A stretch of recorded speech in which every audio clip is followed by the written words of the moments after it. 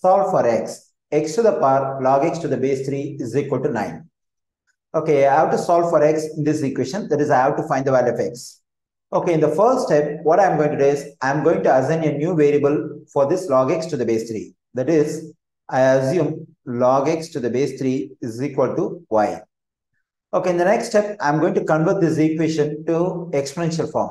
To convert this equation to exponential form, I have to move this log to the base 3 to the other side of the equation. If I move this log to the base 3 to the other side of the equation, I have to ignore this logarithm. I have to consider only base 3 on the other side.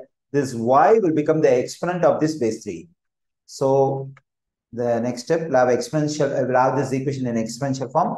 That is, x is equal to 3 to the yth power.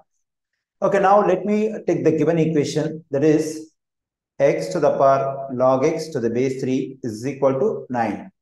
Okay, here I know that x is equal to 3 to the yth power. So I can plug in 3 to the yth power for this x. So I get 3 to the yth power. And I know that log x to the base 3 is equal to y. So I can plug in y for this log x to the base 3. So I get 3 to the yth power, again to the yth power is equal to 9. So I replace this x by 3 to the yth power, and I replace this log x to the base 3 by y. So here we have base 3, we have the first exponent y. For the complete stuff, again we have the exponent.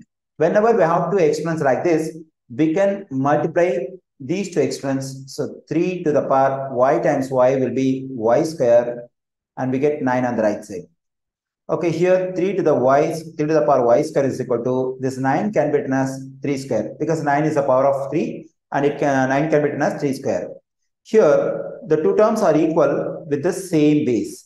Whenever two terms are equal with the same base, we can equate the exponents. That is, y square is equal to 2. Okay, to solve for y, I have to get rid of this 2. So I am taking square root on both sides. So this square root and square will cancel out. I get y on the left side.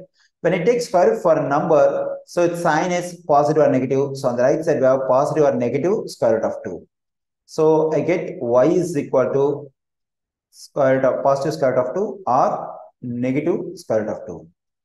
Okay, but the target of the question is to solve for x. Already we have solved for x, that is x is equal to 3 to the yth power. Now we got the value of y, that is square root of 2 or negative square root of 2.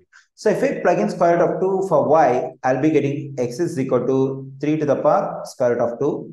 Or if I plug in negative square root of 2 for y, I'll be getting x is equal to 3 to the power of negative square root of 2. So I get two values for x. The first value is 3 to the power square root of 2. The second value is 3 to the power negative square root of 2.